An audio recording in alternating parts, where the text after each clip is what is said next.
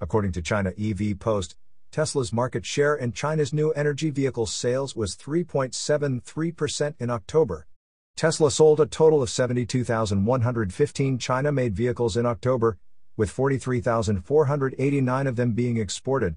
The company's Shanghai factory, which produces both Model 3 and Model Y, saw a 66.43% year-on-year increase in deliveries in China. However, compared to September, the deliveries were down by 34.2%. Tesla's Model Y was the more popular choice, with 47,164 units sold in October, compared to 24,951 Model 3s.